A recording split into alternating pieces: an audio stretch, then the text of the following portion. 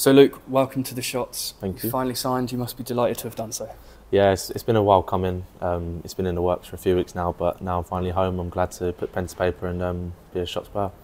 And from your own mouth, what kind of player are you? It's always interesting to hear it from the player themselves. Yeah, I think the fans can expect an aggressive player, someone who's willing to stop goals from going in. Obviously, being in a centre back, that's what I pride myself on. I like to put my head where it hurts. I like to score goals, to keep them out. I like to play football as well, pass it out, and yeah, just to play some good, nice, attractive football for the fans to enjoy. And after a great season last year, you know, there was a few rumours flying around. It seems you were very highly thought of and sought after this summer. So what was it that stood out for you in choosing the Shots? Yeah, I think after the first conversation with Tommy and Jamie, it was very clear to me where I wanted to go.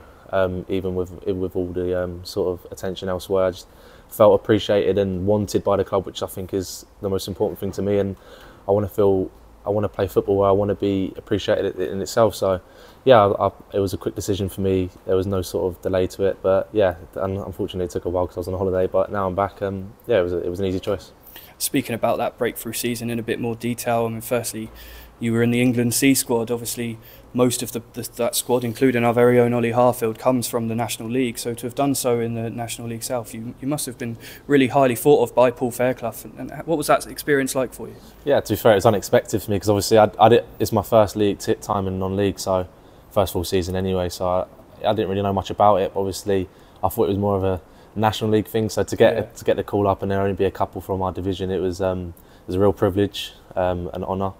More for me and my family, both of us. So yeah, it's a really good experience. I loved every minute of it. Got to meet a lot of lads and understand the difference in the leagues. So I feel like it was a great opportunity for us, and yeah, I really enjoyed our time.